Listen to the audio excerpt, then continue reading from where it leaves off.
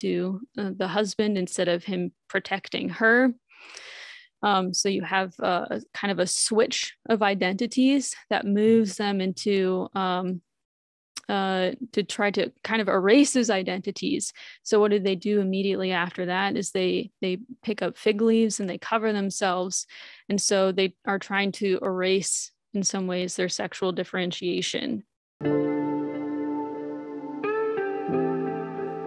Hi everyone. Today we have a special treat because we are meeting with Maria Brandell, who is a fellow at newpolity.com, which is a Catholic think tank.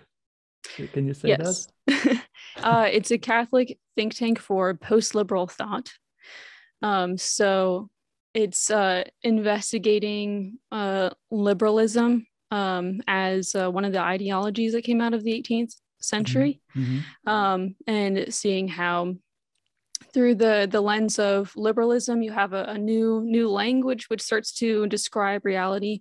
You can think of thinkers like Locke and Hobbes.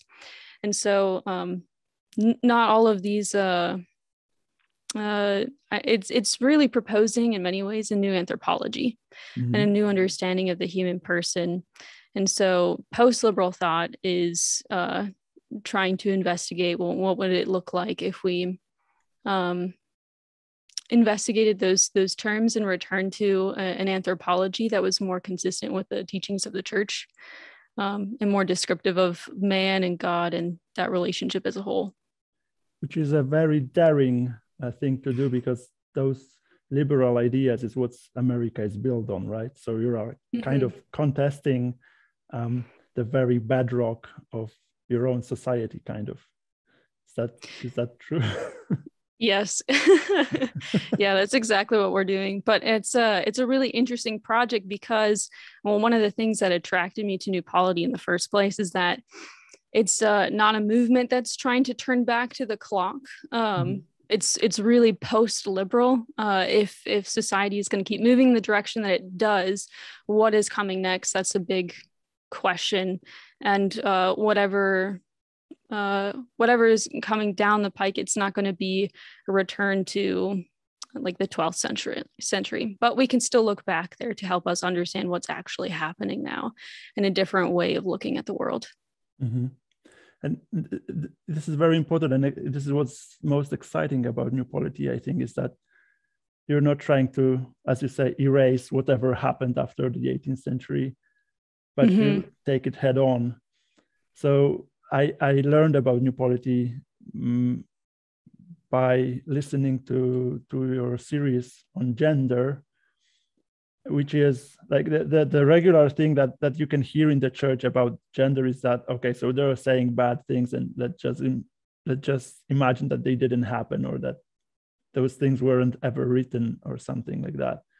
While you read Judith Butler and those other people involved in the movement, and you try to make sense out of it and see how this can be fit in the Catholic thought, right? Yeah. So that's the goal. Something that I wasn't seeing until I met up with Mark Barnes, who I'm doing the series with, was Catholic engagement of academic queer theory. So what the academics are saying, because there's a difference between that and the popular level. Right. The popular level is a lot more simplistic. And it's easy to poke holes in it and point out the inconsistencies, and yet it still has this enormous cultural force. But then when you actually go back and see what the academics are talking about, you start seeing that it's undergirded by this postmodern worldview. And another kind of element of New Polity that I think is unique to what we're doing is engaging postmodern thought, not just, condemning it and again trying to turn back the clock, but noticing that postmodernity actually has fascinating and helpful insights about reality that actually can help us to undermine just the modern paradigm as it is. So that's the goal with the series, The Politics of Gender. But while I was listening to the series, to the videos, yeah, I noticed that sometimes you refer to the symbolism of the gender of the masculine and the feminine. And yeah, some of those things sounded familiar to me. And then then I found out that you're also a fan of Jonathan Pageau, and that you're familiar with what he says about symbolism, Christian symbolism. That's why we're here today, to talk about the same thing, but from the symbolic angle.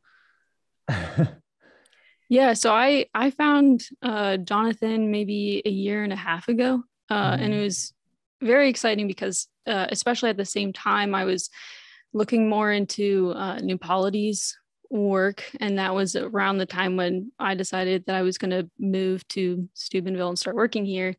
And I noticed that there's a really interesting overlap and parallel between the work that Jonathan was doing and the work that New Polity was doing. And there's not a whole lot of symbolic language.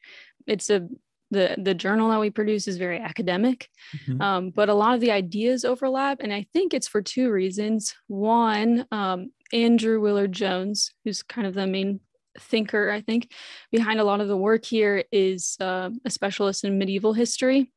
And so that's just intrinsically so symbolic. It just puts you into a different mindset and a worldview. So I noticed that the both of them would be approaching the same topic in a similar but very different way. One as an artist and one as an academic. So that was fascinating. And then the other thing that I noticed is that Jonathan is also a postmodern thinker. Right. He is also able to engage the postmoderns. And so I was seeing overlap there too.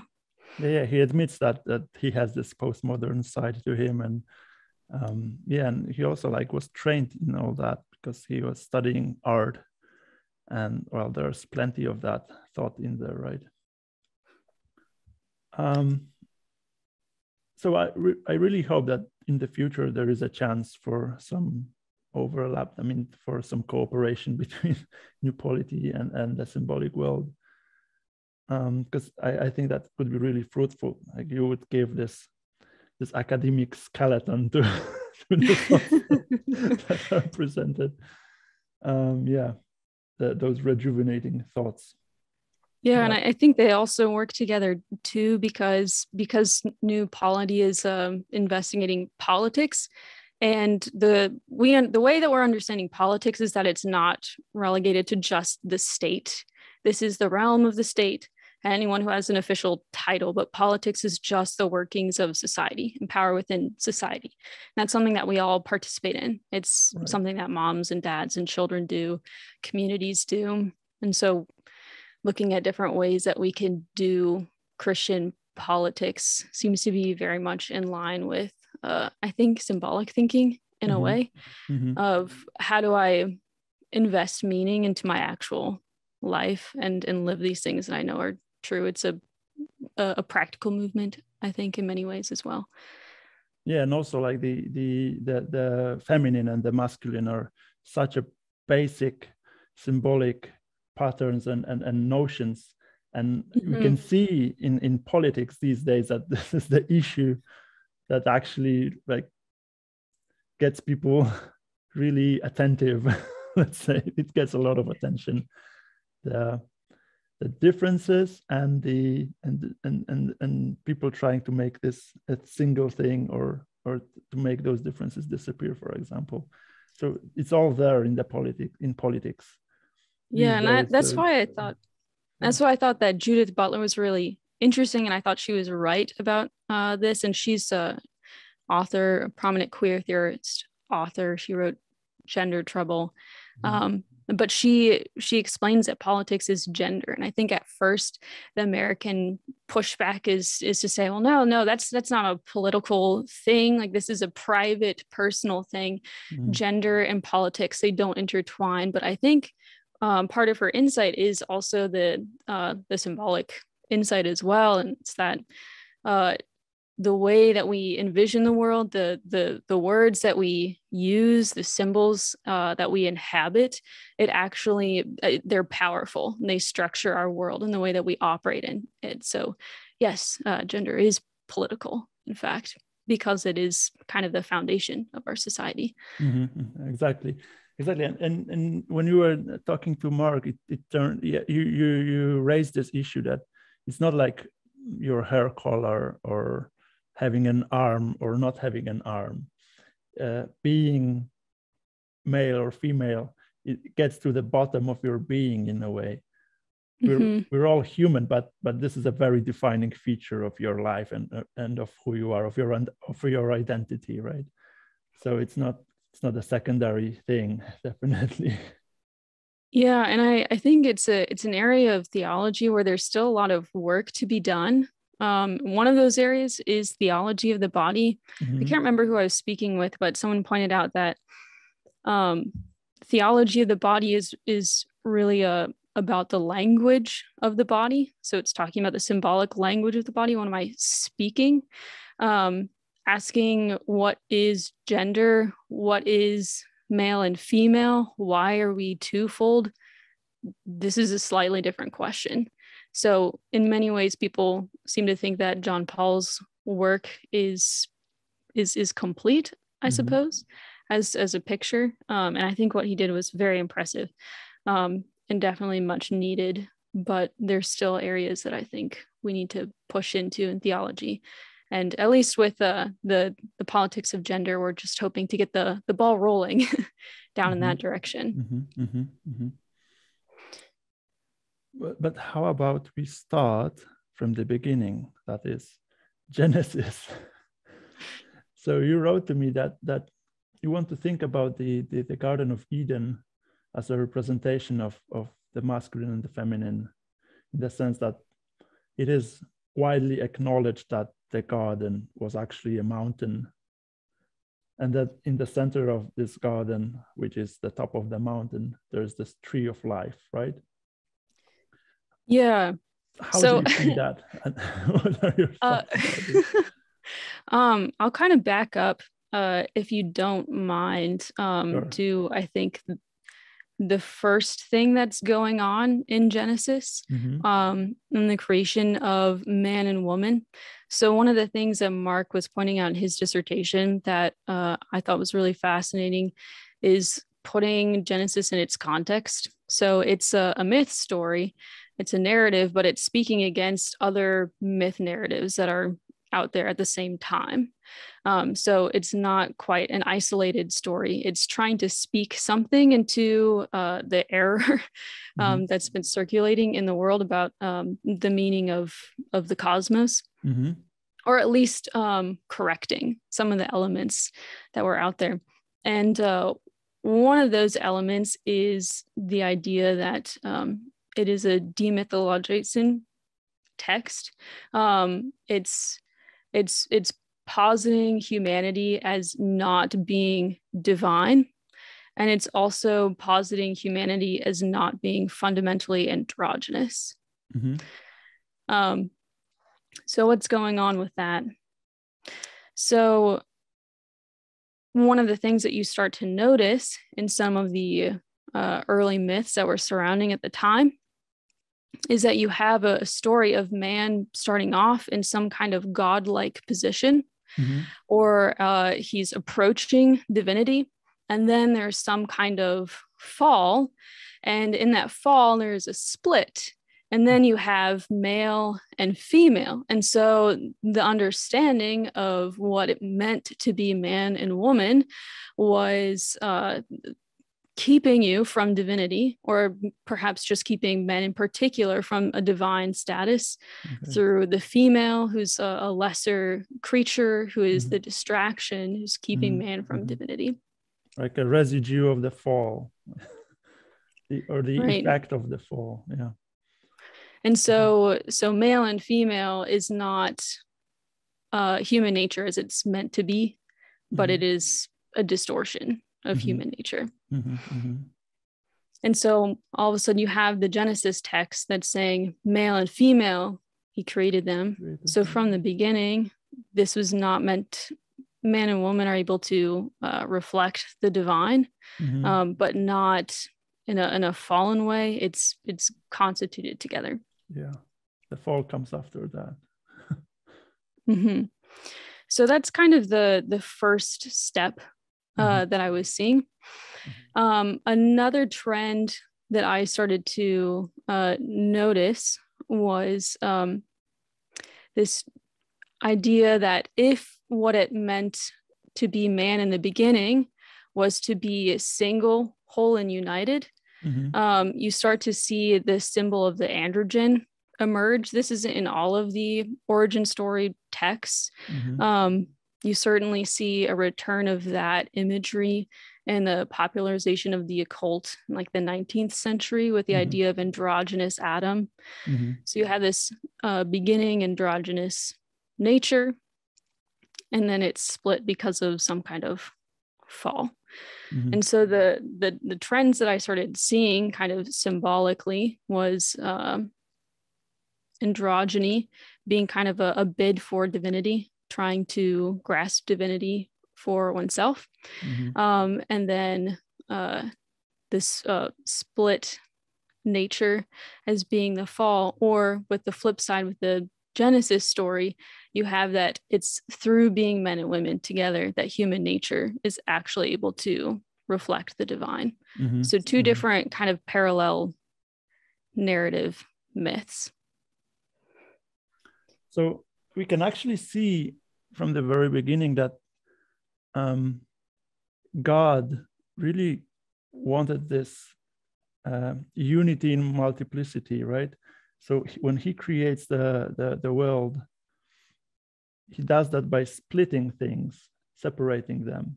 So you have heaven and earth, and day and night, waters above and waters below.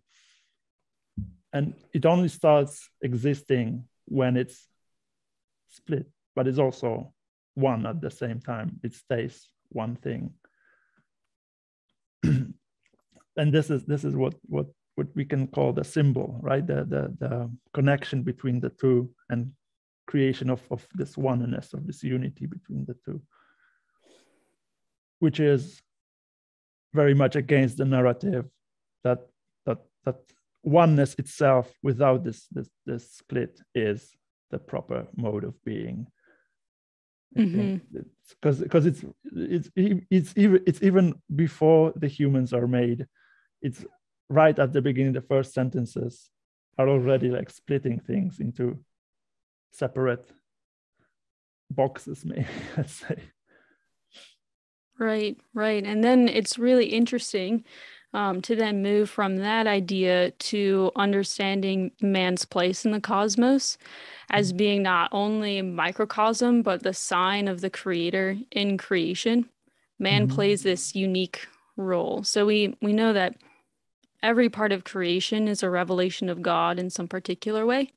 And then as Matir was pointing out in his book, which I did read, and in many of Jonathan's video, you have man as kind of the center point, the combination of heaven and earth, spirit and matter, mind and the body together. So all of this is showing his central place. And from this central place, he's able to be a particular sign of divinity. And I think part of that is in this separation of identities into male and female. And what it seems that the Genesis text is asserting is that it's only as male and female together is divine nature fully revealed. It's not in this androgynous one, but in this split, yes, exactly. union. So while I was doing this work with Mark, so doing research and helping him out, I couldn't help but notice some patterns that I was seeing because of Jonathan's work, and this connection between heaven and earth and space and time, and man as the microcosm. And that kind of is what moves into the mountain and the tree. So when I was reading Matir's book, one of the things that you just start noticing immediately is that there's kind of a pattern of dualities throughout creation imagery and used throughout Genesis. So the idea of heaven and earth was more familiar to me. And then discovering the idea of space and time being these dualities, Yeah. and then starting to notice that masculine and feminine imagery were attached along with those. And so that was what I started being attentive to at first. Mm-hmm. So I started noticing, okay, so the masculine is often associated with space and stability and progress. And it seems kind of evident by their bodies, the work that they do. And then for the feminine, the woman is associated with time and a cyclical nature. Again, that's what her body is like. It is cyclical. Mm-hmm.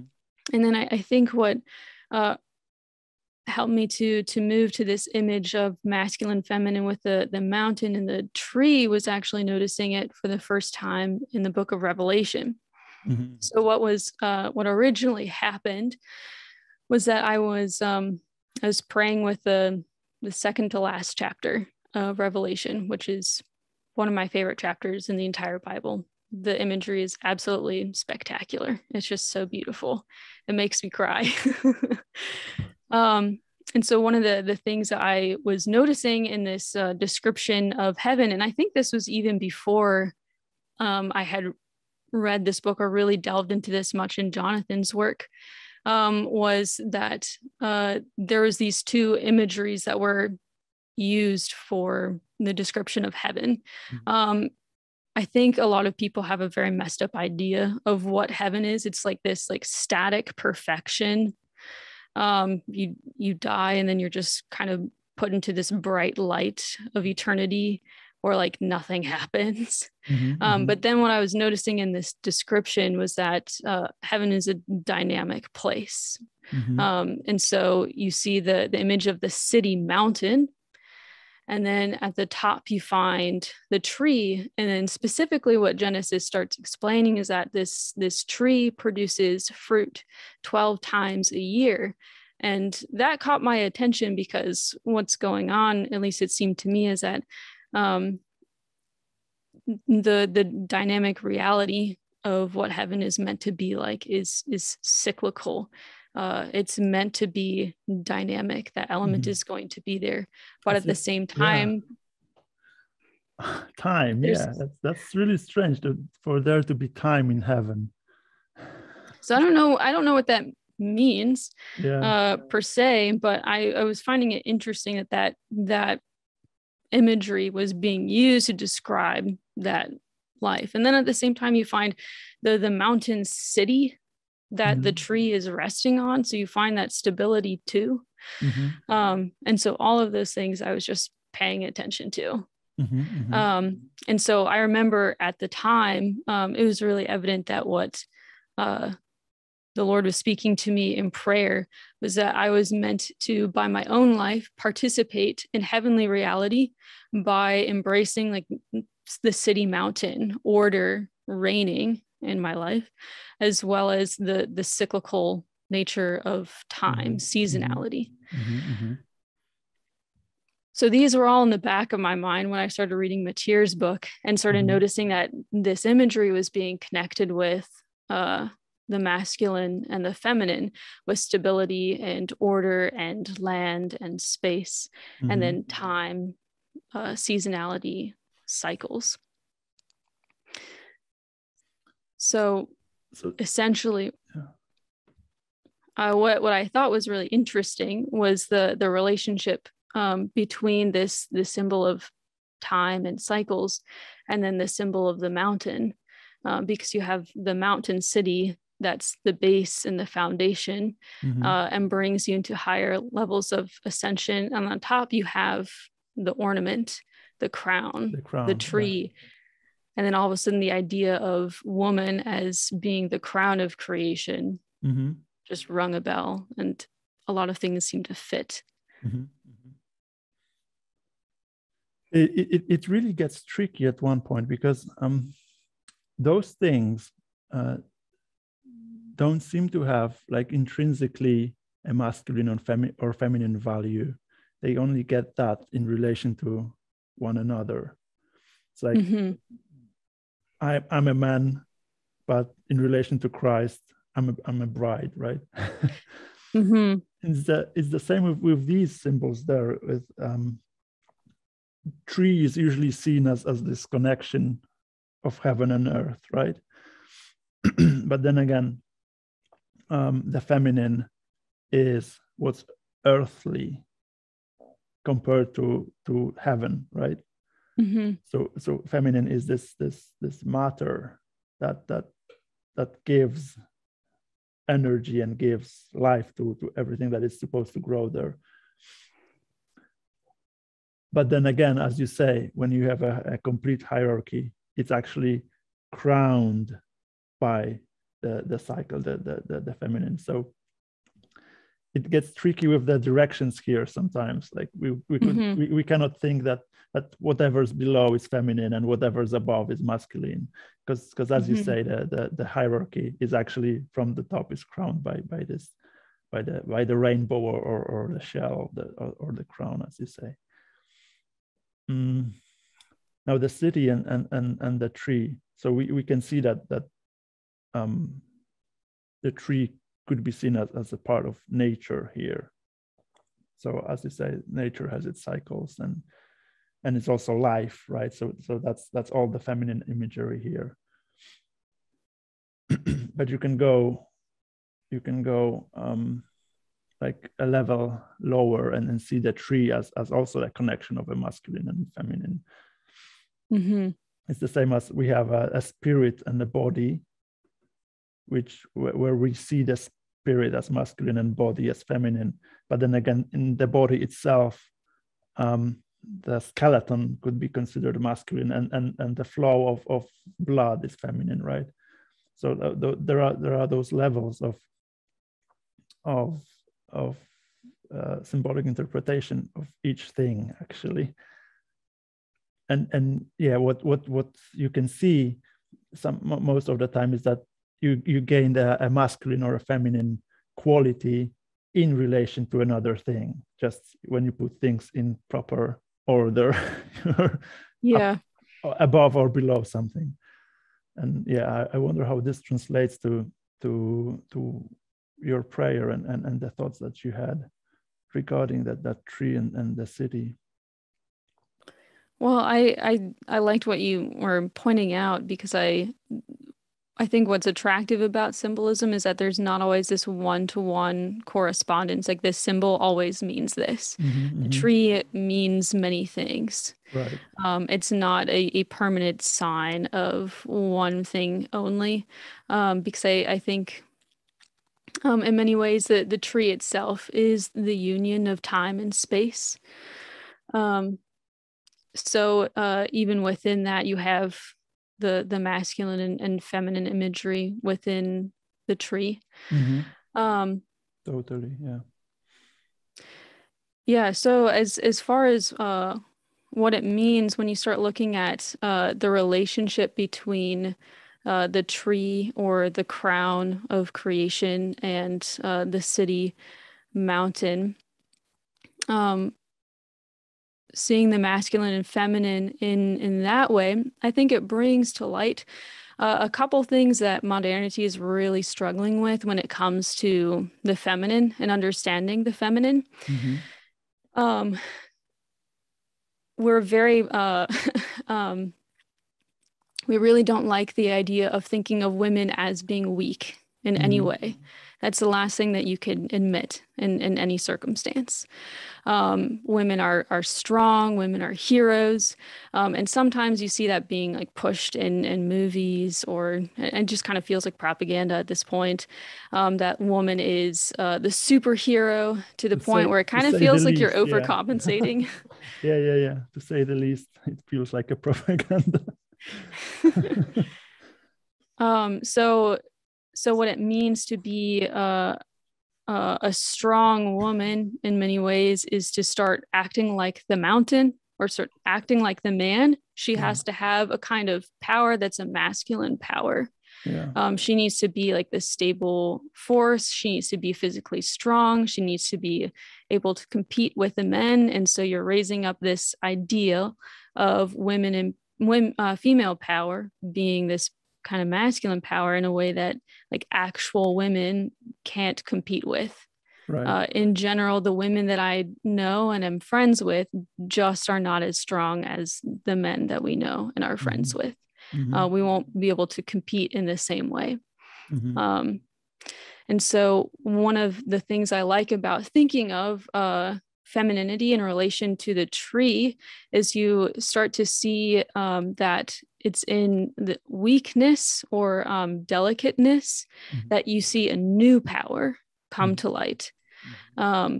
Because the mountain may be strong and the mountain might provide a solid foundation, and it might be powerful in a very specific way, but it's not capable of producing life. It's in the very fact that the tree is weak in a way that the mountain is not, that it's able to produce fruit. And so I found that to be particularly attractive and helpful in understanding, because you don't look at a tree and its delicate nature in comparison to the mountain and say, well, oh, it's insufficient at being a tree. It's not powerful, and therefore it's not good. So the thing about this is that you can see on many levels, almost like you could even say every level of reality, a disdain or disgust with the feminine. Like feminine is not liked these days. Masculinity is cherished, and you can see that in the feminist movement, or right, at least exactly. the products of it, the fruit of it is that whatever is masculine is great, and the feminine is generally shunned upon. But the difficult part about this, and Jonathan talks a lot about this, is that you cannot speak about the feminine in the public, because feminine is secretive. It's a secret. It's something that you don't understand. It's something that you cannot catch and put in this box. It's a mystery. So as soon as you start talking about it, you make it masculine. You get rid of the secret. And maybe the reason why femininity is so hated is that we have to pull everything into the public now. Everything is public now because of the internet, for example, and because of us debating across the ocean. Everything is in the light. Nothing's left in the dark, and femininity is the thing that is left in the dark. Things that we don't understand happen there, like when a baby is growing inside of you, it's in the dark, it's a secret, like you don't know what's going on. And now we have the ultrasound and we can see the baby and we can see what's going on there. So there's less and less place. There's less place for feminine power. That was one thing that I was noticing. I mean, with the feminist movement, I think what these women in part wanted was power, a recognition of feminine power. But because the only kind of power that's accepted is public power, then immediately you are thrusting into the limelight like a masculine form of power, to the point where the power that the feminine has is seen as a non-power. It's non-existent. And so what needs to happen then, in order for women to gain power, because we're not admitting that they have a secret power, is that they have to be moved into the masculine world. They have to take on this masculine form of public power, the possibility of domination through strength, in a way that I think is not really helpful in showing the ways that women are really able to be powerful in shaping societies and shaping households in the secret places like you were talking about. So it's so hard to talk about this that I don't even think that power is the best word to be used for like the feminine quality, because power already is like marked with the masculine. Right. So I don't know if we can actually even talk about, the feminine power. It's like the feminine Unless quality of giving life to everything, like to sustaining life in everything, which is, in a way, it can be called a power, but it also like has to be, would have to be called something else, actually, because it sounds kind of strange in a way. I guess the reason why I'm thinking in those terms is because of the book that I'm writing. The first chapter that we have is on power, and the goal of that chapter is to broaden people's sense of power. And I don't specifically talk about masculine public power, but the idea that power exists in people who have official titles, and people who have the weapon, that power is in the violent or in domination. But if you take a more cosmic vision of power and a wider vision, seeing it as the ability to affect change, it doesn't always express itself in domination and pure force. It happens in relationality and in influence and in nurturing and in support. All of these are ways of affecting change. Well, actually, we seem to only look at one part. The feminine is change itself, actually. When you think of the hierarchy and then the cyclical time, what is changed with the quality of the feminine. So if you see power as the ability to change, like you cannot change anything without the feminine, which is change itself. The time, the chaos. So and the another problem is that those words used for symbolism are really, because of how our society developed, I think, they are really marked. So order is seen as this positive quality, while chaos is seen as a negative quality.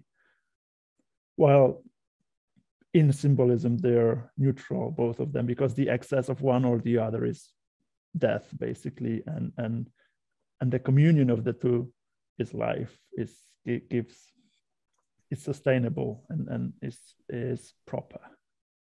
The meeting of the two, right? Right. Although something I have been thinking about, and I could be completely wrong, but I wonder what the Genesis narrative does to I guess shift our understanding of those classic symbols. So one thing that I was noticing from reading Mathieu's book was the understanding of chaos and order, of time and space, are really ancient symbols, and they were around long before the Old Testament was written. And I wonder if there wasn't some kind of if they have a cynical tone to them. Both of them seem to be neutral things from which you could either get this positive or a negative, because that's our human experience of the world.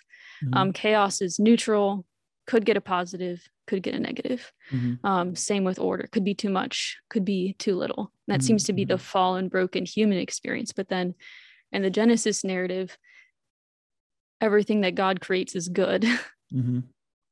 So I wonder if that might end up kind of coloring the biblical understanding of those notions, of those symbols, from being like a neutral thing from which either good or evil could spring, but from being a positive thing that has a specific orientation, and not only a specific orientation, an orientation that's supposed to be intertwined from the beginning in a way that is fundamentally good. And it's only in our position as being fallen, broken human beings that we experience it as this neutral force that's capable of evil. Okay, so then you would see that the act of creation,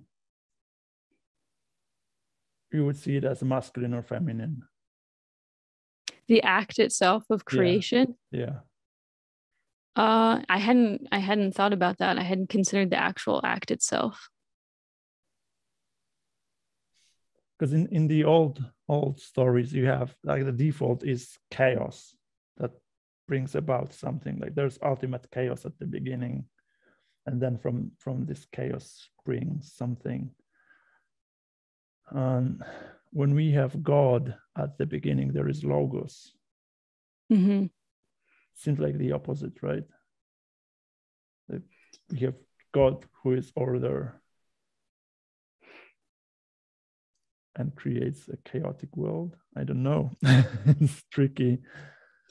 Yeah, so I mean, I could be totally off the mark there, but that was just something that I had been wondering about, and if maybe perhaps a cynicism about how the world could possibly produce evil or good, instead of having a specific orientation towards good itself, might also color part of the reason why symbolism surrounding the feminine tends to be negative, even in more ancient contexts too.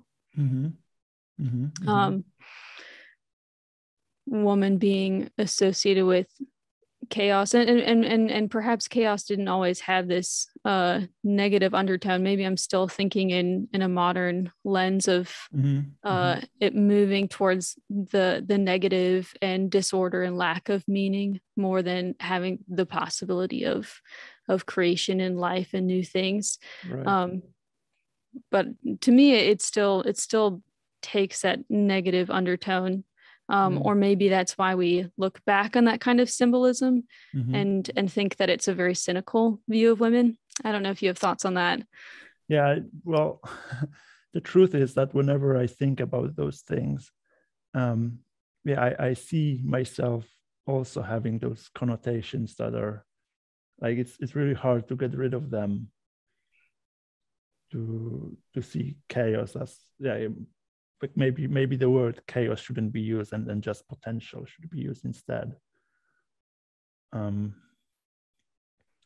Then, because potential doesn't have this negative connotation, let's say. Like if you could imagine the Greek mythology, like in the beginning there was just potential for things instead of chaos, right? I think in some ways it's kind of a Thomistic description of what's going on. Chaos and potential seem to overlap a lot in thought. In the thought of Thomas, you see it used as the same way, because chaos can produce anything just like potential can. But at least when I read St. Thomas, I get this hint of this fundamental orientation towards the good. And that the possible is the possible for an entrance into like a created order that's meant to ascend, and not break apart and not break down. Well, this is where it all gets tricky, because you read that everything that God created was good, but then the snake was in the garden, the tree of knowledge was in the garden, it was all there.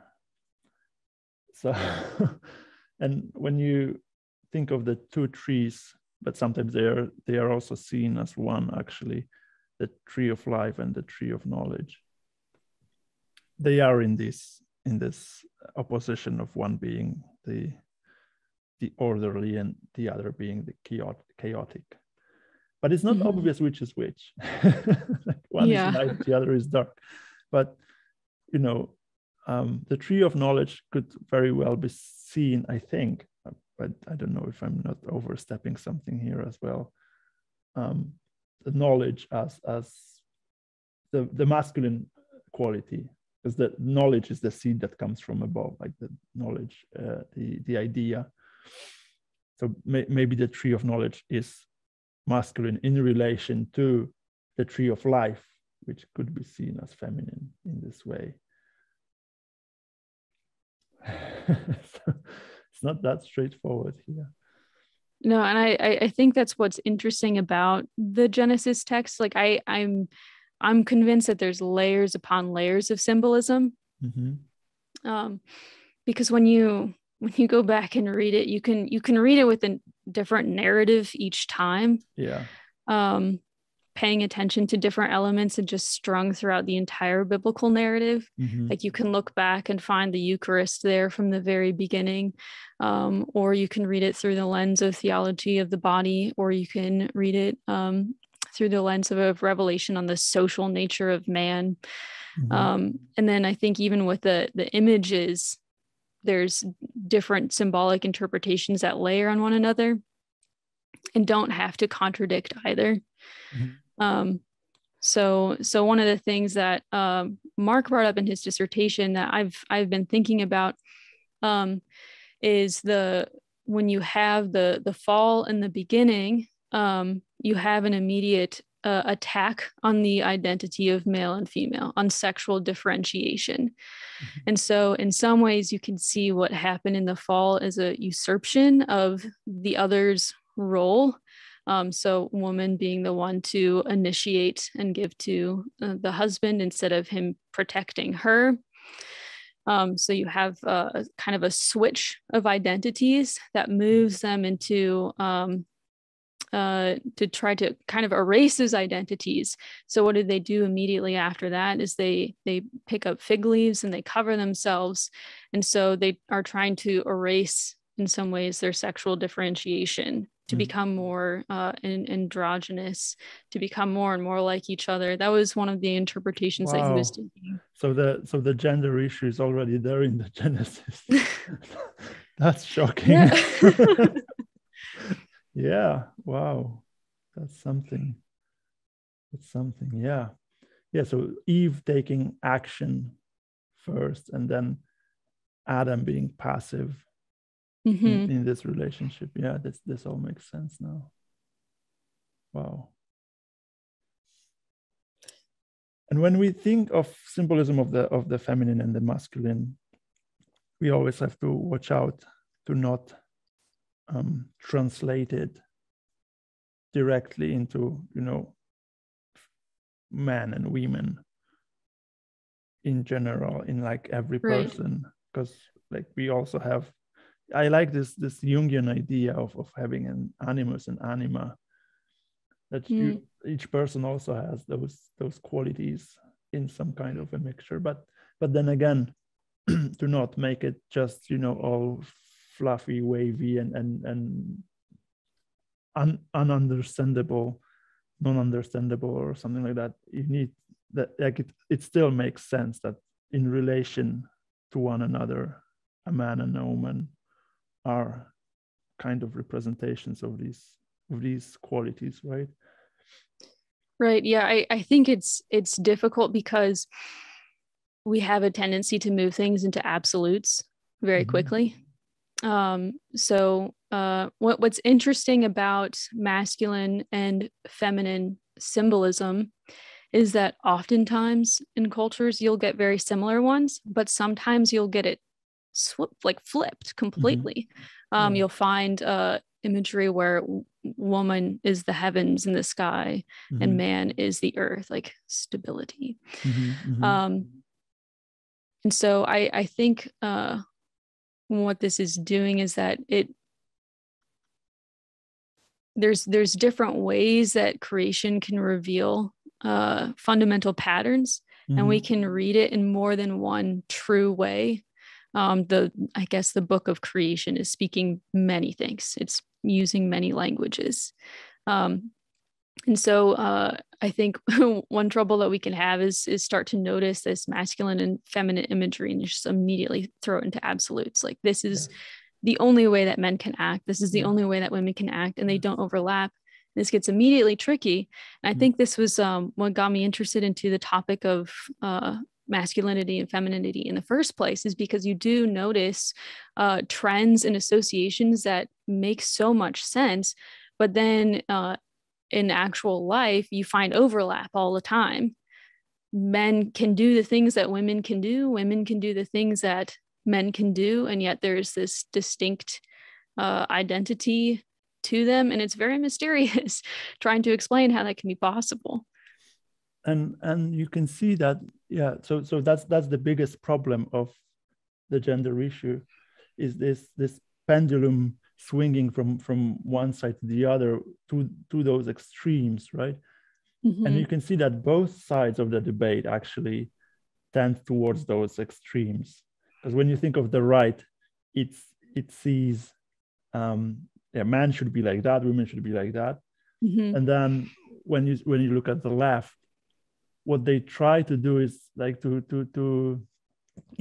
on one hand they say that okay, so gender is just a social construct or something like that. But then when they think of being a transgender person, like you get these extremes as well in this way of thinking that I don't feel comfortable in my body, I must be a woman then or a man, without thinking that okay, so maybe I just have these qualities which are kind of masculine or kind of feminine in their symbolic sense, but I'm still a man and I'm still a woman. So everyone tends towards those extremes, that there is no overlap, and there's extreme whiteness and extreme blackness. Yeah, so one of the things I was thinking about when you start finding this symbolism of masculinity and femininity is to start noticing the patterns that are consistent, and asking like, what exactly is this trying to reveal, and especially if human nature is the microcosm and the sign of God, of the creator in creation. What are these things revealing about God himself? And I think that can kind of help us move in the right direction and keep us from moving into absolutes. And maybe what I just said doesn't really make any sense. So here's kind of more specifically what I'm talking about. So I remember when I was reading Matir's book again, the idea of space and time seemed to me the same philosophical problem as everything being movement and everything being unity. So Parmenides and Heraclitus, like you see the same kind of movement to absolutes in the philosophical tradition when people are trying to understand the cosmos. And the easiest thing we can do as creatures, I think, is just to move to an extreme, to make one thing an absolute, and put things in boxes so that they're easy to categorize. But then when it comes to God himself, we find that there's this mysterious union in the two. So you get to Aquinas and he describes God as pure act, but he's exhausting all of his potentiality. And so what I was starting to see with this image of space and time, it seems like it's like a physical manifestation or revelation of God's being itself, which is movement. It is change, but at the same time, it is the same. It is the same essence. There is the logos, which does not change. And so it's almost by being a creature participating in reality in time and space that we get to kind of be taught this radical like extreme about the nature of God, and then experience in our own lives it as a unity. And the important thing here is that those things exist in harmony within God. And we have problems when, as you said, one thing tries to dominate the other. If you think in these extremes that you presented by everything flows or or everything is a unity, right, and is stable, then if you see world from just this one perspective, you also get trouble in relationships between a man and a woman, because one is always trying, if we see it as a power game, like which dominates which, you get the same trouble. And the power game is what we have in society, in politics, because politics is basically a game of power, right? Who gets the power? Mm-hmm. And when you see the the political side of feminism, it's also about power. So whenever one of the elements tries to overpower, there's death. You lose life. They can only exist in harmony. When you have this mountain, but the rivers flow out of this mountain, and they give this blood, they give this life to the mountain. So one of the ideas that I found really helpful in trying to kind of check this human tendency to absolutize one or the other is the ideas of Erich Przywara. So he wrote the Analogia Entis, which I have with me right now. Yeah. An awesome book. So he was a contemporary of Edith Stein, if anyone's familiar with her and her work. He was very influential for Cardinal Ratzinger. And this book is about the analogy of being. It's called Metaphysics, Original Structure, and Universal Rhythm. So it's a really complex and very, very, very dense book. But the idea that I think he's getting at is that what creaturely being is and what it means to do creaturely metaphysics is not to be a thing that has like a stable, permanent ground. This seems to be what philosophy is trying to accomplish, is to find a stable, permanent ground from which we can build everything. And you can get it in both. Bubble, yeah. Right. But you can get it in both directions. So one of the places that he begins is a metaphysics. He calls it a meta-ontic and a meta-noetic. So trying to approach metaphysics from an ontic perspective, from being itself, being that's out there. And that's the foundation. That's kind of the more classical turn of metaphysics that Aristotle takes.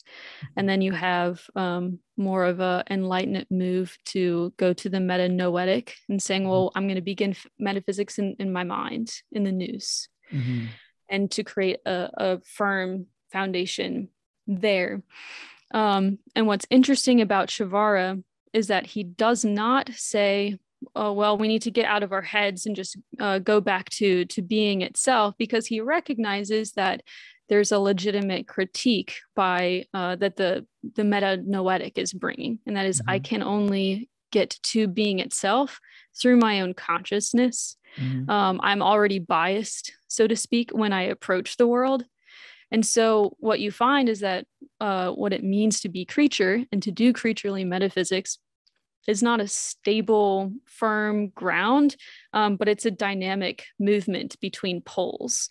Because when you look into, if you start from the meta-ontic presupposition, what you find within it already is the meta-noetic presupposition. And the same is true on the other side. Even if you begin in the mind and you think you can build your tall tower from there, you find that you are being driven by this fundamental meta-ontic presupposition, which is like there in seed form from the very beginning. Like both are inside of themselves. And so what you need is this rhythm. Communication, yeah. And so he takes that, and you can take that in our sense of approaching God and understanding God, because God like has these extremes, or what we would consider extremes within him, pure act and then like exhausted potentiality. We cannot approach him by a straight line, so to speak. It's not possible for us. What we need is a dynamic rhythm, a going back and forth as we approach God. And I think that kind of rhythm is helps us to understand the relation between masculinity and femininity, and keeps us from absolutizing them and saying, okay, women can only do these set of things in this box, It doesn't overlap with the masculine at all. And then vice versa. But rather understanding that within the feminine, like you find the meaning of the masculine there, because her body doesn't even make sense except in relation to the man, and vice versa. And so in order to understand it, you really can't absolutize it. Like you have to have this dynamic polarity as you approach trying to understand it. Is this why people dance? I I think so. Yeah. I think it's I think dancing is actually a really helpful sign of teaching people how men and women ought to relate to each other or can relate to each other. There is even a concept, at least in poetry, my wife is dealing with that, where Jesus is seen as a Lord of Dance. Not the Irish Lord of the Dance, but like, oh no, not that one. But the Lord of Dance. Yeah, so this is what symbolism most often boils down to, is the communication of the truth. This is how the symbol is born. Where you dream of that ladder where the angels go up and down, and they bring stuff up and they bring stuff down, and this is where the unity in multiplicity is always the good vision of that. And so it's not a,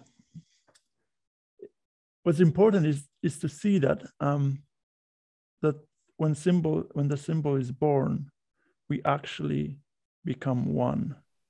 It's like when a husband and a wife, they become one body. So it's not just you have two opposites which are kind of brought together, but they actually become this oneness. There is a sense of oneness in them. So you cannot, so there comes a moment where you cannot find this border between the white and the black. It just becomes one. It's really tricky, and it's hard to bend your mind to this idea sometimes, because we can think of things coming together but still having like a border between them. So you have this masculine part, and then you have this feminine part, and those are like two puzzles, but these are not two puzzles. They actually, we see the picture that is made of puzzles maybe, but the picture is the one, which is, yeah, like can really like be hard to accept sometimes. in your thought. So what else can you tell me about this Analogia Entis, about the book? So one of the, let me just find a quote actually. So one of the formulas that you see Przywara using a lot is this idea of in and beyond. So when he's looking at what it means to be creature and what it means to live as a creaturely existence, he uses a formula: essence, in and beyond, existence. There's this tension that we have between essence, what we are, and existence. The fact that I am human, I am a woman, and yet I'm also simultaneously in a process of becoming. And so it's a weird tension, because how does it work for both of those to be fit for me to have an identity, but also still be in becoming? So again, you start to notice the same kind of pattern. What it means to exist as a human being is not to have this like stable identity, this firm ground. It's a rhythm. It's a pattern. This essence, in and beyond existence, as I am what I am, but also am in the process of becoming. Another one that he talks about is the idea of he doesn't say God in and beyond existence. He actually flips them. He says God beyond in creation. And so he's emphasizing the transcendence of God first.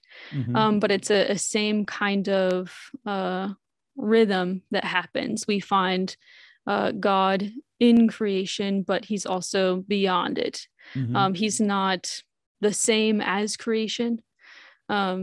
He's holding in existence, but he's also immanent within it. You see those kind of absolutes show up in philosophy as well, as making creation one with God, or then making God completely transcendent and not being able to penetrate into creation whatsoever. It's paradoxes all the way down, right? It's paradox upon paradox. It's just paradoxes. Right. So what he's saying is that creaturely being is inherently analogical. It is inherently this kind of this dance, this tension, this rhythm, and that's all of creation. To kind of move that into the connection with the symbolic realm, I think this makes sense of our experience of space and time, or heavens and the earth, is that there's it's not like a black and white separation, the way that we experience it as this like intertwining, like this dance in between the two, in a way that keeps us from absolutizing any kind of reality. So one of the interesting things is on page 159.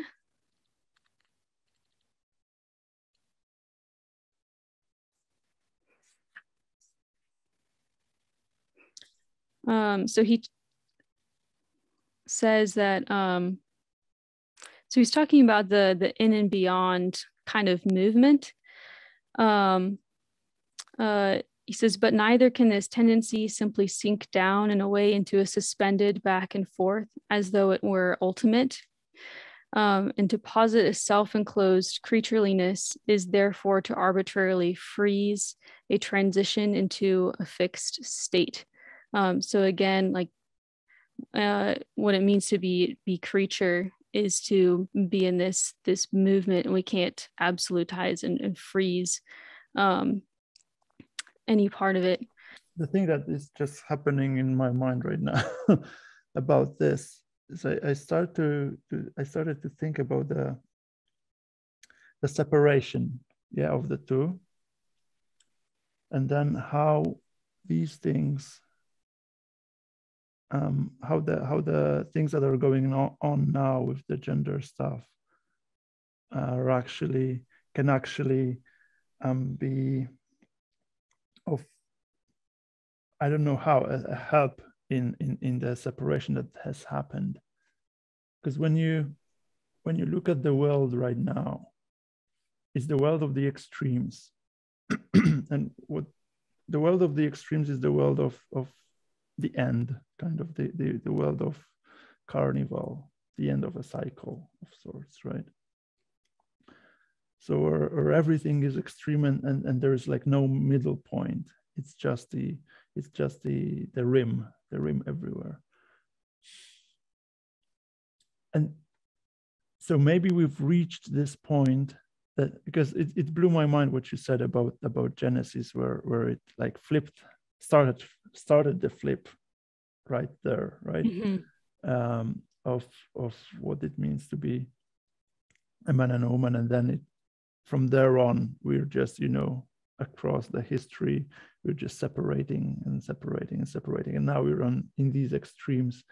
And I remember growing up, when I was a teenager, like an early teenager, I already felt that pressure of, because I don't know, maybe it was imposed by someone, I don't remember that, but I felt the pressure of that I would have to become a man one day, and it felt really unattractive at that point. Like, why do you mean that what do you mean that I will have to do things like that and be like that and have these qualities rather than those other qualities? So even though I was, growing up in a small town in Poland where no, where we didn't have any queer ideas yet in any way, like no one heard about these. I felt that I wouldn't be comfortable with being this extreme male, extreme masculine person, right? Because there was something that, okay, I'm something else. I'm not that. Like this extreme image is not something that I want to be. It is there as a pole of sorts, like you have this north and south pole maybe, but this is not how reality works, that we just go to these poles and there's like nothing left in between. And that's why I can understand, I think, why so many teenagers and young people experience that with those images of what it means to be a woman and what it means to be a man are so extreme. You can see that it's actually like it doesn't present what you are and even what you would like to be. And yeah, so these it's understandable that in the world of the extremes, that these kind of problems, let's say, would be common. Yeah, it feels like you're being thrust into two different categories. There's not an understanding of a dynamic interrelation between men and women. It's an invitation into like the work world instead of into a dance between the genders. Yeah, you were invited into separation from the very beginning rather than communication and union. And I wonder how like if there's a way that the queer people, the people from the from the borders, from the people that are with this identity that is not easily distinguishable, like if maybe there is a role for them to play in restoring the communication between the masculine and the feminine. Like when you have carnival, you have this figure of a jester, which is also a monster of a mixed identity. Right. Yeah, a monster is again a market word. Monster is a terrible thing, but it's a creature from the border, right? The creature from, and this jester figure is responsible for flipping the upside down world back into normality and the carnival, so that Lent might start again and the new year might come. Yeah, I do wonder if like gender theory has a role to play in flipping back the carnival. And I wonder if St. Thomas can actually give us an insight into that. So one of the interesting things that I was noticing in Thomas's treatise on law, which I think actually lines up really well with symbolism, is this idea that you have the eternal and the natural law, but then you have human law. And there's a distinction between those two things, and that you can have the same eternal law that's expressed in a multitude of ways. And it's not, there is an objective reality and truth about the world, but it's not quite as limited as maybe as what we would think. So a really simple example would be honor your father and mother. This is a part of the eternal law, but the way that cultures do that is manifold. In America, you buy flowers for your mother on Mother's Day. It's kind of an arbitrary thing when you just kind of take it out of context. And that's not the only way that you have to honor your mother, is by performing that specific act, but it's the way in which our culture has decided to express these things. And I think Mm-hmm. that symbol is kind of like that, and the masculine and feminine is like that. And I think it's one of the reasons why it's so tricky and mysterious, is because you have the man and the woman, but the way that their roles can manifest, the way that they are, their particular sign of God isn't this absolute extreme in this specific box. That's one of the points I was reading in a book called Gender by Ivan Illich. It's really, really fascinating. One of the things that he points out is that in different pre-modern cultures, you have kind of this dance going on between the genders that is not at all the same, even from village to village in the same Mm-hmm. country. Mm-hmm. What it means to be man and woman is to use this tool, to be in this space, to use this language, but there isn't like a one-to-one correspondence. This is the only way that men should be, is the way that my village does it. This is the only way that women should be. This is how my village does it. Mm-hmm. So in many ways I understand the feminist movement and like queer theory kind of reacting to an idea that would just kind of like truncate the manifestation of the feminine or the masculine to being like one specific set of ways, when there's a multitude of authentic manifestations of that identity. Mm-hmm. Mm-hmm. Yeah, and it's important also, I think, to notice that these things are rarely symmetrical, like those manifestations of the principle. Like you buy flowers for your mother, but it doesn't mean that on the Father's Day, you have to buy an equivalent of flowers for your father. Right. But you might celebrate it in a totally different way.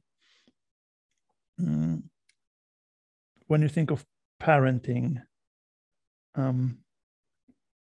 it's also asymmetrical in the sense that you don't have to, each of the parent doesn't have to spend equal amount of time with the kid, but they spend this time in a different way, and maybe, you know, a father just takes the child once a year to the mountains or something like that for a week, and that's how he does his parenting. I mean, in the sense of spending the time with the child, while mother is there every day making dinner or something like that. Like, I'm using stereotypes right now. Yeah. But the sense is that these things are not necessarily symmetrical always, or it's actually rather the opposite. Like these things are so different that sometimes it's hard to compare them, and that's where we can get problems. Like motherhood cannot be easily compared to fatherhood. Femininity cannot be easily compared to masculinity, maybe, because those things tend to be so much different in the sense that in the sense of asymmetry. And that's why it's not easily divisible into, you know, the one part and the other part, one box and the other box, because we don't have this symmetry. And it's only in the dance where you cannot see like, oh, so it's 60% masculine and 40% feminine. In the dance, it all gets mingled. You have this movement that is right, that becomes like this unity that you do, where you cannot divide like 70-30, 90-10, etc. Right? And then in a culture that has moved and put emphasis more and more on male values or like male forms of power as being kind of the real, and the feminine gets kind of pushed back into the background. I can see if someone is entering into that space and wants to like evaluate themselves and want to do that comparing, now you're in a world where it's you have even less language to do that, because this public understanding of power is the one that is the real, and the other one is just non-existent. And when you have the social hierarchy, let's say, however it sounds, on the lower level you get, the more feminine is visible in that. Mm-hmm. So when you have a family, when you have a neighborhood, when you have a community, like here in Gaming, this community is basically consists of women and their families. It's not like a man create this community over here, right? It's the wives, it's the mothers, and we're just there in the background. The husbands are in the background actually, and the higher up you get, the more public you get, like up to let's say the president or something like that. Mm-hmm. The more masculine is visible. And when you don't have those intermediate levels, like family, neighborhood, community, you lose the feminine aspect again. Like the feminine is erased. You just have the individuals and then the top authoritarian power, so that there is no place left for the feminine, where all those, smaller levels.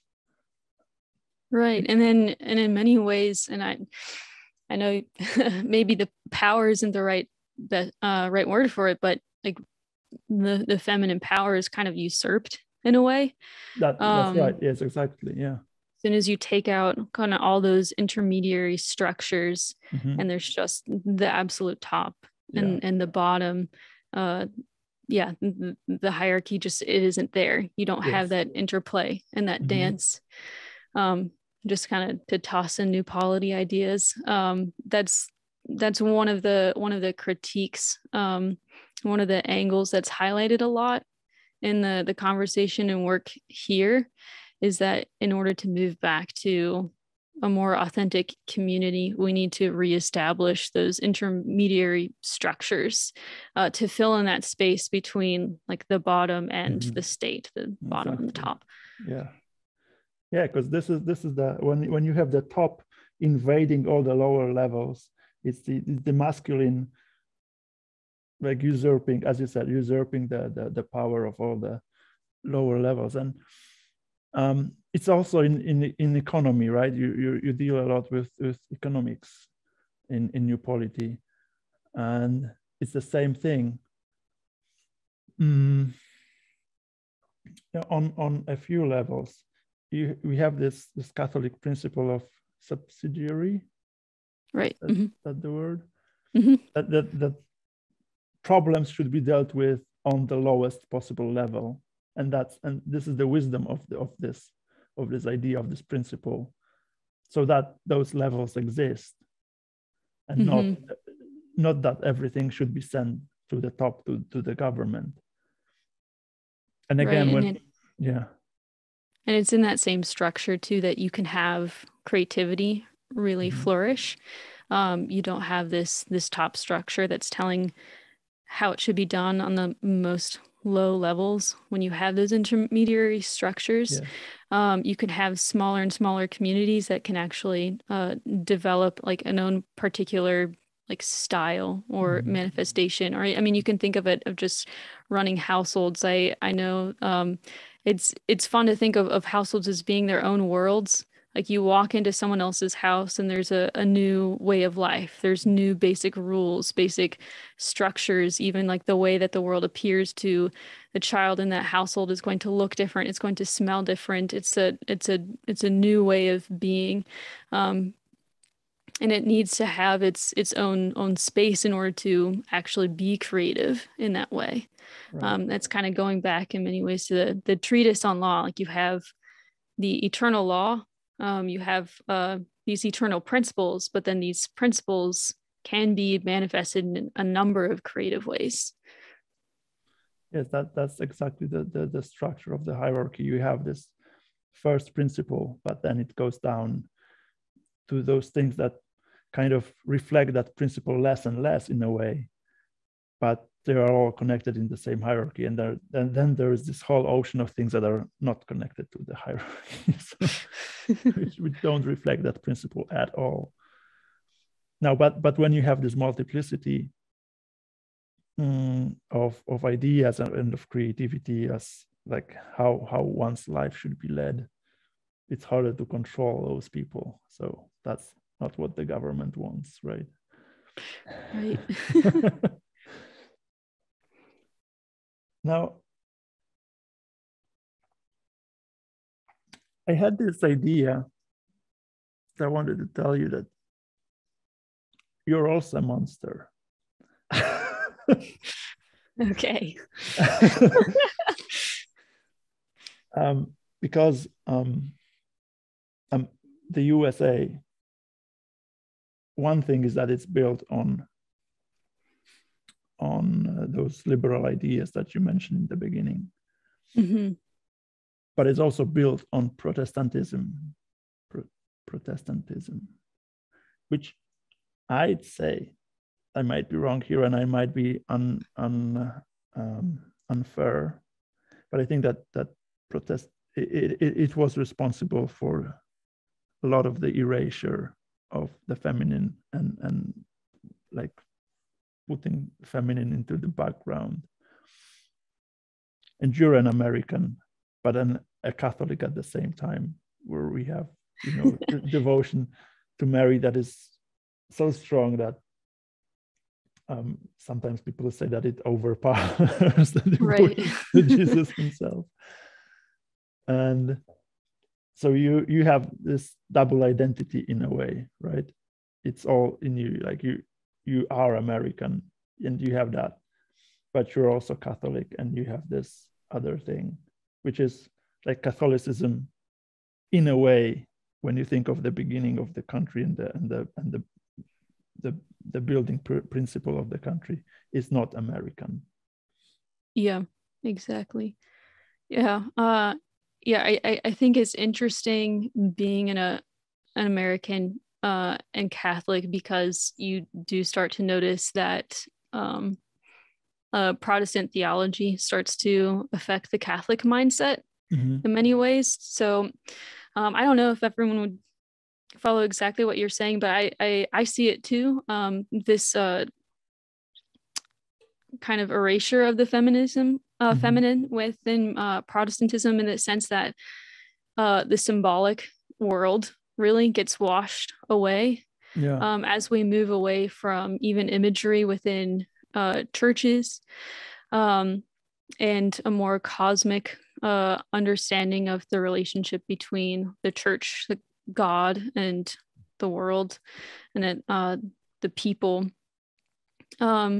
What man and woman is more and more relegated to the realm of the body, and just reproduction. It's less of a sign. You see more of that language just not being present. And while it's preserved in Catholicism, because it's not there, what woman is more and more is the one who has the children and the one who runs the household. And so her meaning comes more from her body, because they're missing that more symbolic element. What is she revealing about divine? What is she revealing in connection with cosmos? Yeah, so you are reduced to your body, while the masculine is upheld to just the spirit, I guess, then. And there is this disconnect between the two, right? And so why I said that you're a monster. Yeah, you have to explain that one. Yeah. So having that kind of mixed identity lets you understand what's going on, and lets you see the things that are invisible, for example, for a person from a Catholic country. And so when Protestants come to Poland to evangelize, it's so easy for them to get following, because for a Polish person, like, okay, being Christian is Catholic, of course, right? Like, it's not, there's no division between, and there is no understanding between what it means to be Catholic and what it means to be Christian. Like if there's even a difference in there, so that we never study, for example, the differences between Catholicism and Protestantism. We have no idea like what the differences are. And when someone comes here and tells us these things about God, Jesus, etc., etc., like, okay, sure, I know, I've read that in the Bible, or I heard that in the church. Yeah, there's Jesus, there's God, sure, yeah, he came and he saved us. And like there is no protection against that in a way.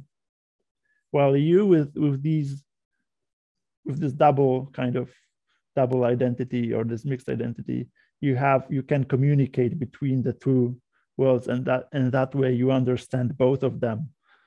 And yeah, so you can be, and that's why I love listening to Catholic apologists from America, because they know so much about what Catholicism is, thanks to that they have to face the other right on the regular basis.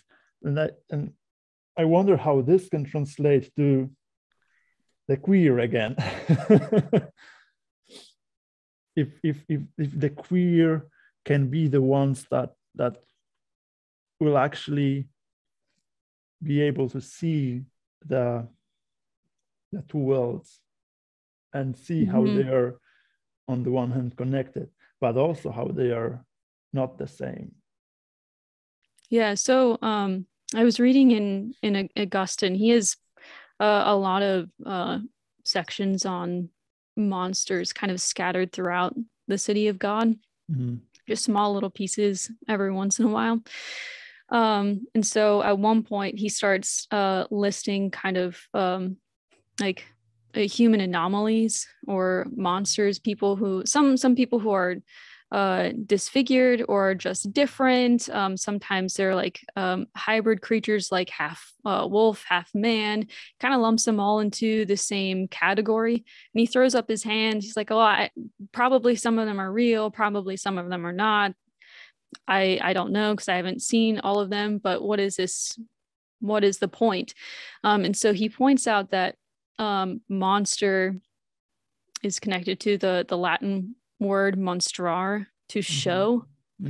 And so what the monster can do is kind of show us something again and anew. It calls our attention in a new way. And so if you take that idea and look at what queer theory is doing, I think it can show us the errors of what we were doing, which was kind of absolutizing masculinity and femininity into like these kind of boxed realms, because we do see modernity move in that direction. And that's a conversation that Mark and I have had a little bit, is that there is a kind of a needful rebellion in many ways, to go back to the 1950s ideal. Maybe it's not quite the ideal that we thought it was. One of the things that Ivan Illich points out in his book, he has a lot of critiques against the 50s as kind of a product of modernity, is because the dance between the genders is lost. We move into what he describes as more of a kind of a sexless society, and the understanding of gender is less kind of like round and dynamic. And in that kind of world, he's pointing out that women tend to suffer more, and they just become like kind of stuck in their nice suburban house, just buying commodities that the market tells them that they need to have, and providing for their families. And in that way, instead of being kind of like household runners and being creative and having this dance with the different masculine and feminine roles, and like taking care of the farm and the animals and things like that. And so, yeah, I do think that maybe we can be attentive to what the monster is showing us, this like kind of like hybrid identity, this edge place, because it can reveal to us the places that we tend to absolutize masculine or feminine roles. So yeah, so when we are swinging between those two extremes of masculine and feminine being completely separate, and there is no distinction between the two, when you get this monster figure, it can show you that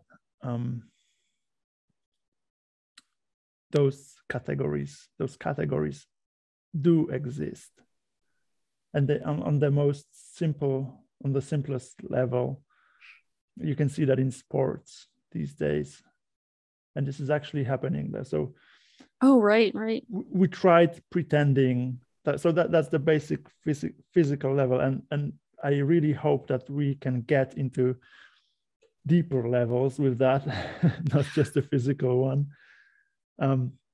When you had these queer figures taking part in these sports, like they attract a lot of attention. That's one thing.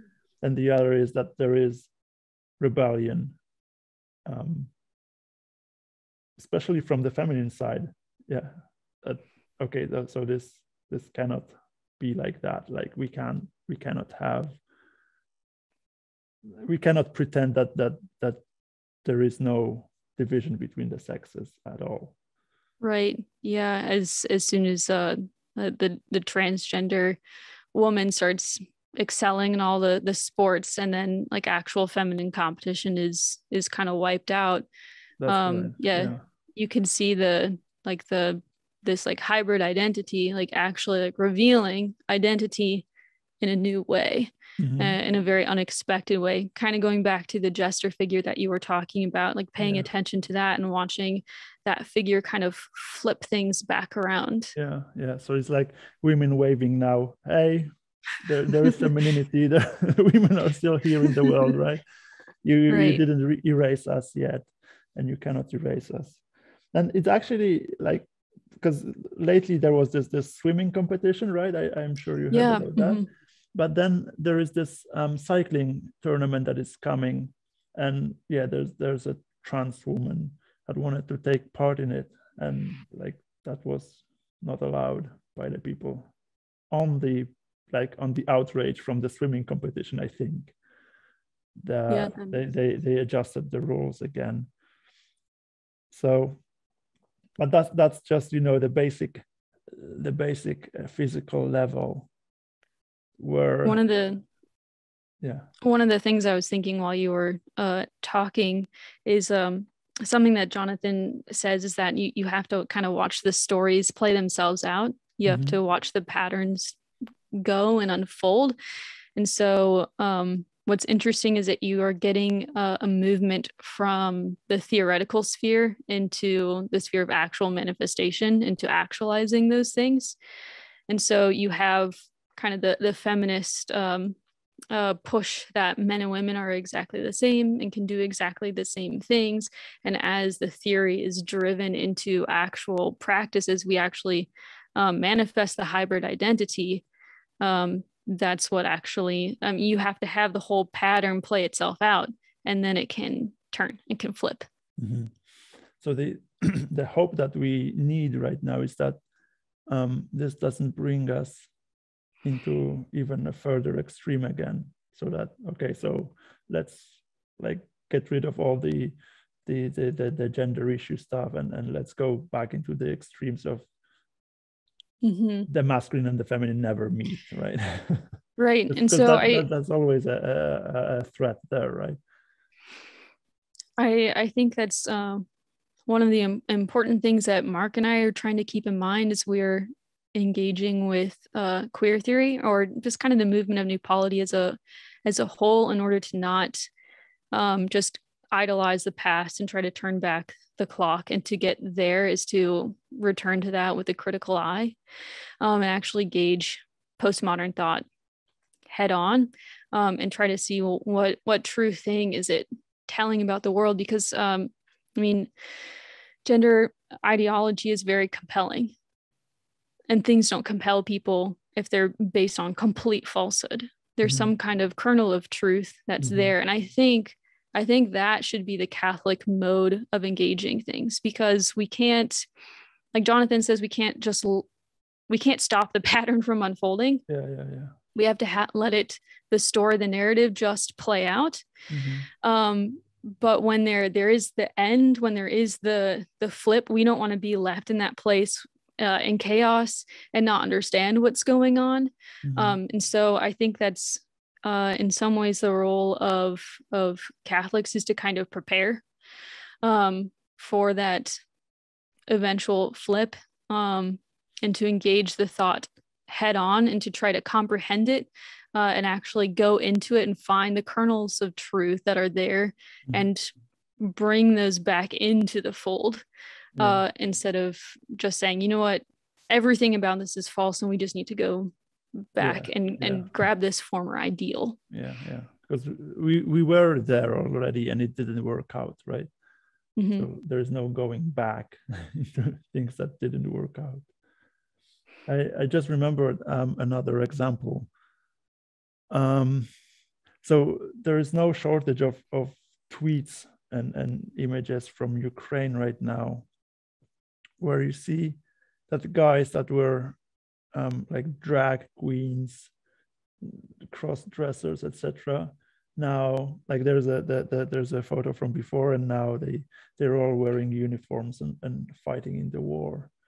So there's also like this, as hard as it is to say that the war is a way of flipping the world. I think you're right, because when I think that's kind of the same pattern as like the movement from the theoretical into the actualized. When you can kind of perform these activities in a way that doesn't really have like social consequences. If your private life in general doesn't have immediate social consequences, then those things can exist. But then when you're actually being pushed into like a dire situation and you need to like actualize, you can't hold on to the fantasy anymore. Yeah, that's right. That's right. Like the reality hits you. It's just a pity that it has to hit you with such a force and brutality.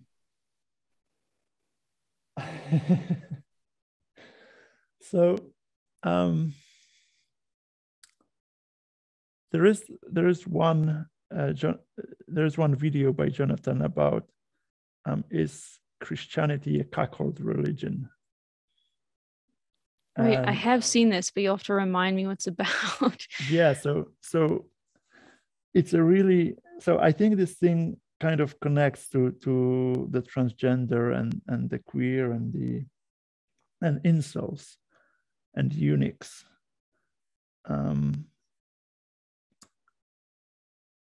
But yeah, it's a really tricky topic that is really hard to talk about, because when I was talking to Dr. McNamara about Mary and Joseph having both vocations inside of them at the same time. So Mary being a mother and like a nun in a way. Yeah. Right? And Joseph, the same thing, like being a father to Jesus, but also like an incel, a eunuch. And yeah, so and that's a tricky thing that is always present in Christianity, that we reveal the truth about sexuality. The truth of sexuality is revealed also by those who abstain from it. Right. So the celibate lifestyle. Yes. This kind of reminds me of one we were talking about earlier with Protestantism, there really isn't a role for the celibate. The monks and the nuns do not exist. Yeah. And so I think that and the loss of the symbolic worldview is why the meaning of man and woman is reduced more to the body and to roles. But then when you look into the Catholic vision of the celibate, you have someone who is actually manifesting their sexuality, that is living their identity, but not in the married state. And so that's another thing that we have to grapple with. And so some of the movement that Mark and I were going towards is that, well, like this shows that what it really means to be man and woman, like, transcends procreation. And I think this really does fit well with the symbolic worldview, and why I kept turning to it in my thought, because if the purpose of creation is to give glory to God and to reveal who God is and his nature, and to bring humanity into a relationship with God, then we can see how masculinity and femininity are able still to manifest those in kind of an extreme symbolism. So you have the nun as being the ultimate symbol of the destination of humanity, which is the bride of Christ. And in no way does that take away from her femininity or her feminine role. And it also kind of helps, however, some women may find it hard, that the roles in the church are also different, right? For I mean, the religious life, church roles are different. The question of why can't women be priests? Yeah, I think that question is kind of a misguided question. Again, it's, I think, approaching things from this idea of absolutizing the masculine or the public or power in that kind of hierarchical fashion, and not seeing what feminine power is or what the feminine sign is. Something that you were saying earlier, I was thinking of it, and this is a perfect time to bring it up, is the connection between the feminine and what it reveals about holiness. Because what's interesting about the feminine and the holy is that both of them are veiled, both of them are sacred, both of them are secret. And I think what's unique about the symbol of the nun in particular and her spousal relationship with God is that she reveals that the height of humanity is in the hidden. And that approaching God, approaching divinity doesn't happen primarily in an external, hierarchical, powerful way, like building the Tower of Babel. It's in the secret places. It's in the heart. It's in the dark. That's how one approaches God. That's where holiness dwells. Which is you see that could be seen as the feminine part of Protestantism, where, like, your relationship with God is done, like there's more pressure on the thing that is going on in your heart than the structure and the outside, right? So to give the proper credit to Protestantism and what we can learn from it, and what I think we have as the Catholic Church learned, or we are learning that from Protestants, is that this individual relationship to God, relationship with Jesus, like that wasn't necessarily present before that, when it was just being in the hierarchy. Yeah, or I think that what Protestantism can do is reveal to us the genius of the structure that's already there. So maybe going back to the image of the mountain and the tree is helpful. Like the hierarchical structure is moving you towards something. Like it's important for us to go through the externals, through communal acts together in the liturgy. This is the way that we kind of ascend up the mountain. But the goal obviously is not the externals. It's not the hierarchy. Still the crown is the tree.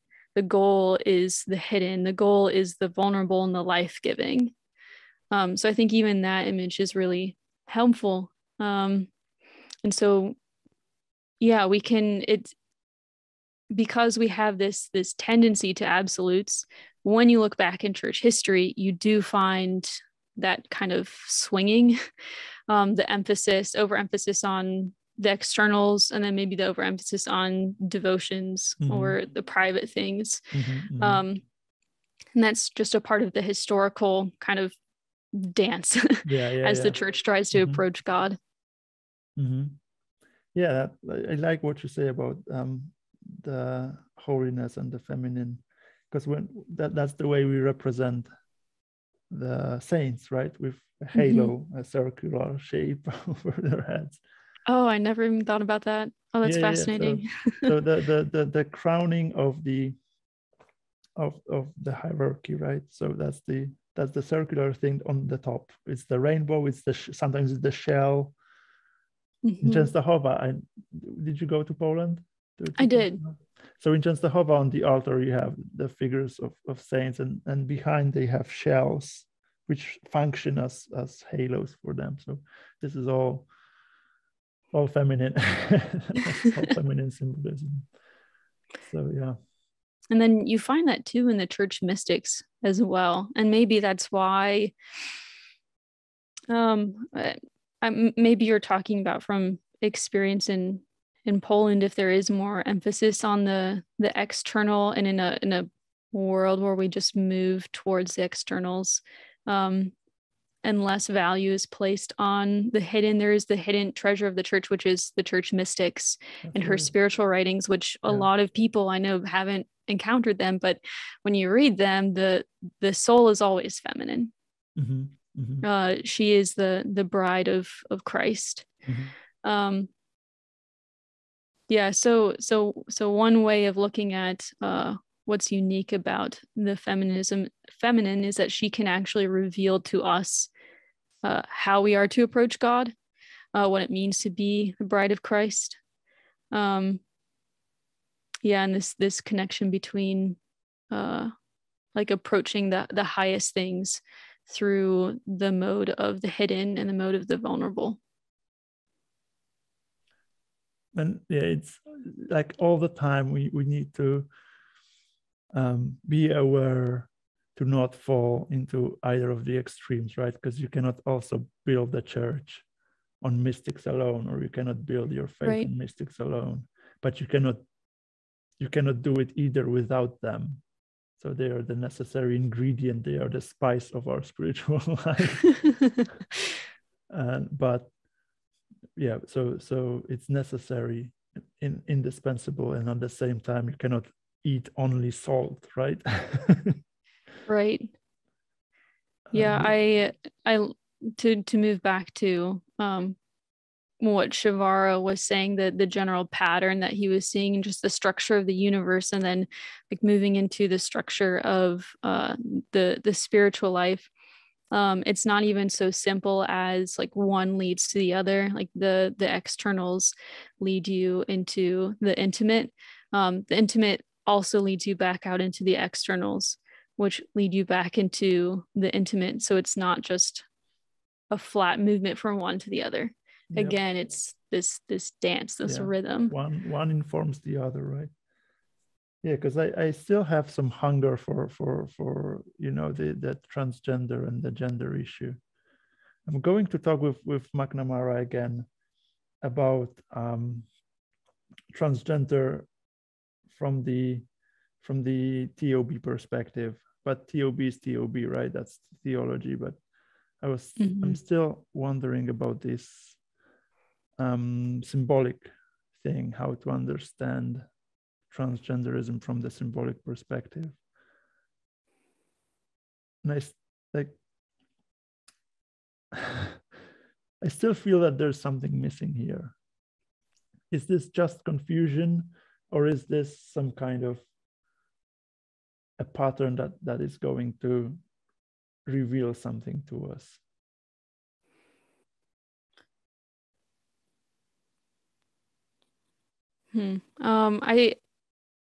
I think maybe one insight is that in some ways, maybe you have a movement toward mixed identities, or also a movement back towards androgyny again. Mm-hmm. So to bring back that symbol. So I suppose you could say that it's a kind of a biblical pattern. So from the beginning, after the fall, you have the blurring of identity, kind of right in the beginning, or the hiding of identity and the blaming of one another.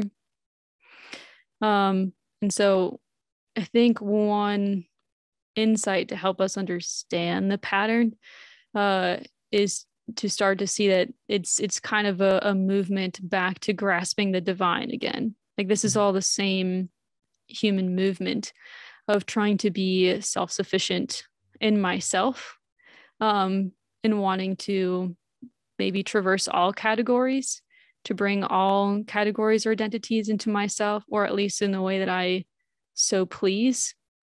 Is there anything positive about it, or is this just bad? Anything?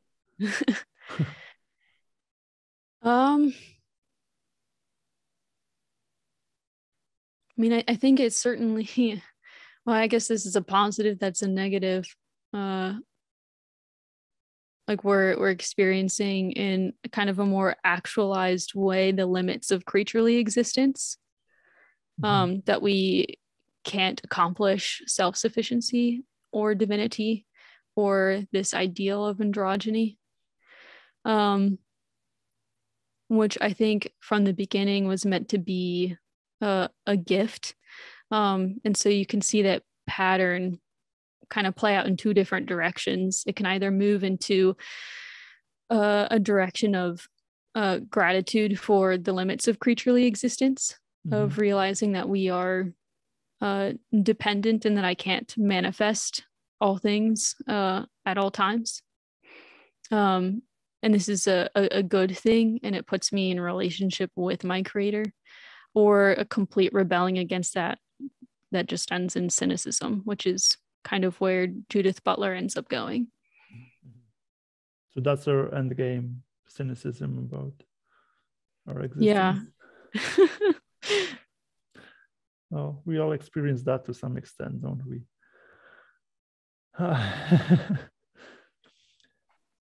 All right. So let's see how it unfolds and what happens to the world in the following months and years, if we have years left ahead of us, hopefully. Right. And if there's a chance to any return to any kind of normality. Thank you, Maria. Yeah, thank you very much, Kuba. Great time. Great, like you're really brilliant. So I really enjoyed spending these I don't know, 2 hours with you. Yeah, it's been a while. Yeah, this is a great conversation. I don't get to talk about symbolism as often as what I'd like. And I really hope that new Polity will like succeed in all of your endeavors. And yeah, that first Steubenville will be changed, and then it will spill over to other towns, cities, and countries, hopefully. Yeah, and that you also find a proper place for you in all that. Thank you. Yeah, it's really exciting to see what is happening in Steubenville. And I think that what's going on here can definitely repeat itself other places. That would be great. All right. Thank you. All right. Thanks so much. Bye.